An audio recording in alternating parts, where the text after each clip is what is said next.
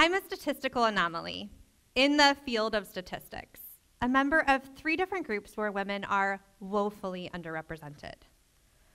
Only 31% of credentialed actuaries are female. In data and technology, that number's 25%, which for the record is lower than when I was born in the mid-'80s. And among technology leaders, only 23% of us are female, which is why sometimes people call me a unicorn. And I get asked by people who have very positive intent, how do we create more of you? But unfortunately, I'm not a plastic toy that can be manufactured in a factory. I'm a complete coincidence. I was not supposed to go into math. I wanted to be a singer, and I had dreams of performing on Broadway.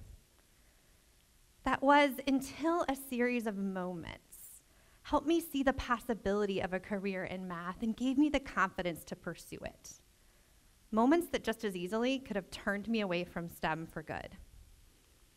Did you know age 15 is when most girls lose interest in pursuing a career in science, technology, engineering, and math?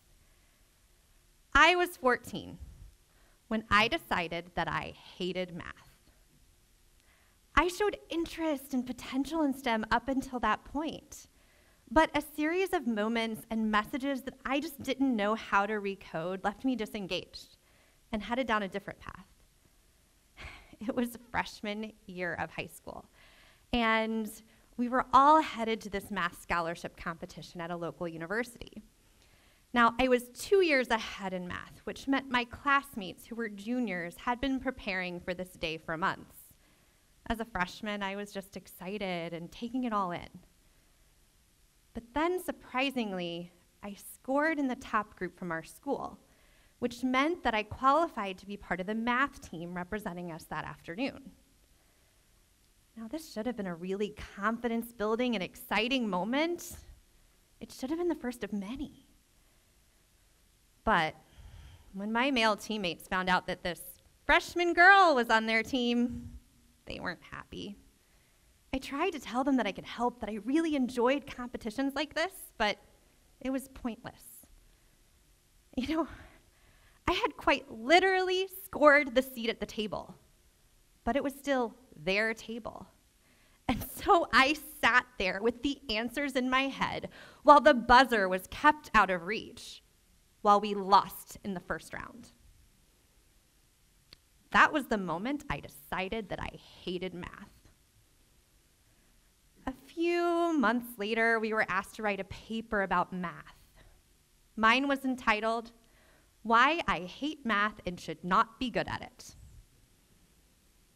I got an A on that paper. But still, no one asked me to give math a second chance. You know, I received 2 messages from these moments that it took me years to recode. The first is that no matter how well I do, how high I score, I will always be a guest at the table. And the second was that it was okay to give up on math because all signs, all people around me were telling me that math just wasn't for girls. Now, unfortunately, I would like to sit here and tell you that my story is unique or that girls aren't facing this today and that this is obsolete, but I can't. Only 9% of girls aged 13 through 17 have an interest in pursuing a career in STEM. And that number is going in the wrong direction. But if we're gonna make a meaningful impact on increasing the STEM pipeline, we have to do more than just reach and engage that 9%. We have to figure out a way to reach the other 91%. Now, as a member of that 91%, I've done a lot of reflection of how this math-hating singer found an on-ramp to STEM. And for me, it really came down to a handful of moments, 2 moments, over the course of a year. Small moments in time with people that likely have no idea the profound impact they had on my life. Moment number 1, seeing the possibility. It was senior year of high school, and our math teacher had us all crowd into a room because this actuary was coming to talk. I was at a show, so I was sitting there memorizing my script during math class, when suddenly this perfectly put together woman in heels and a fantastic suit walks in. She was an actuary from this large insurance company. She took the time to tell us about her career, how she used math in her everyday life. She was an executive, a mom, and an actuary. From that day forward, actuary became my backup profession. Representation matters. Girls who know a woman in STEM are 45% more likely to know how to pursue a career in STEM, and 39% more likely to feel powerful when engaging in STEM activities. Having a role model is so important. I would not be an actuary today if this woman, whose name I don't even remember, had not completely shattered my perspective of what an actuary was. Moment number 2, confidence inflection point. So now let's fast forward to high school graduation.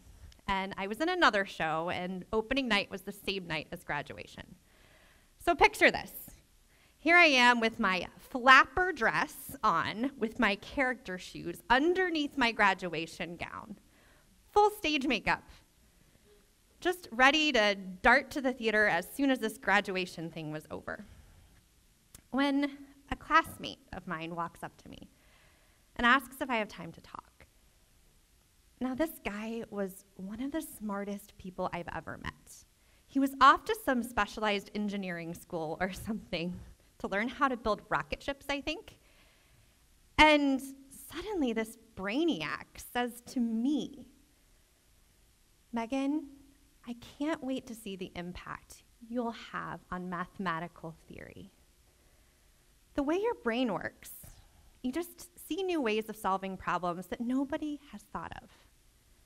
I can't wait to read your textbook one day." I had no idea what to say in that moment. But that was the beginning of this newfound confidence that just maybe I could do something with this math thing. Boys rate their mathematical ability 27% higher than girls of the same ability. Among 10th graders with the highest propensity of successfully pursuing careers in math and science, girls have less confidence than academically matched boys when they're faced with challenge. And that factor, having confidence when faced with challenge, is a key predictor of successfully pursuing math and science careers in college. We have a real opportunity here to help instill confidence in our young girls and women and not assume that they know their ability. One moment, one focused, intentional, customized compliment from you could be her inflection point. These 2 moments were when I began to unsubscribe from those 2 messages that I had internalized. Once I expressed interest in pursuing a career in STEM, the rest just fell into place with amazing teachers, coaches, mentors. I found my path, a winding and nonlinear one to a career that I love.